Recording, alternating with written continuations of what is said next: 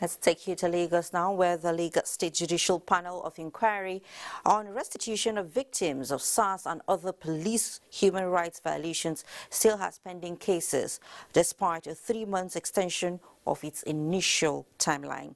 So far, the process has administered justice to some petitioners, with others still trying to prove police actions were unfair to them. Jennifer Igwe has an update.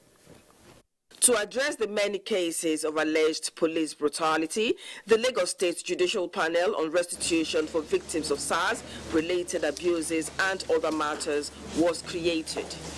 200 petitions were submitted. So far, one by one, 113 have been heard.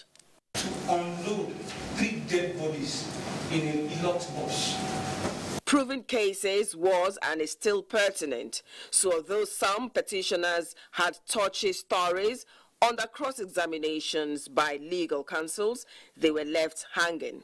Some petitioners backed down and withdrew their cases because series of events had overtaken their matters, while a few others were struck out by the panel because of unseriousness and lack of due process.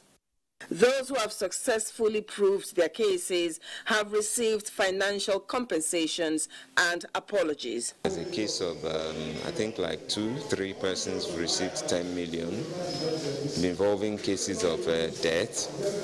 There was one 7.5 million, there was another 5 million, then a million, 750,000, 500,000. The panel has also been very open, transparent. Actually, there are people who have justiciable matters, and there are people who also feel that this matter, they are just coming here just because the panel is set up and they just felt that, let me try our luck. The judicial panel is still ongoing. On this day, for instance, 8 cases were heard. 1 was struck out, 1 adjourned sine die, and 6 others were scheduled for adoption of final written addresses for 16th and 13th of July 2021.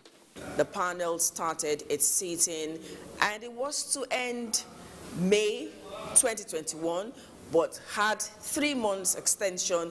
Now, 19th of July is the expected end of the 3 months extension.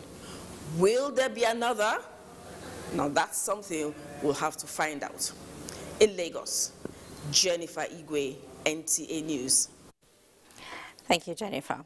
Now, the Federal High Court sitting in Abuja has ruled that former Minister of Finance, Kemi Adeosun, was ineligible for national service as at the time of her graduation.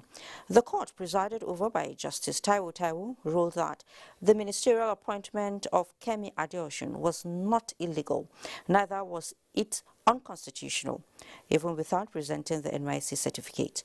The court maintained that Adeosun was not supposed to present herself for National Youth Service because under the 1979 Constitution, which was in force at the time of her graduation, she was not a Nigerian citizen, either at the time of her graduation or when she turned 30. The Federal High Court asserted that the Constitution did not require her to present her first-degree certificate or any other certificate, including the NYSC certificate, to be appointed a minister. The court said since the 1979 Constitution, which was in force at the time, did not recognize dual citizenship, Adeosun could not have served because she was a British citizen. Adeosun graduated from the University of East London in 1989 at the age of 22.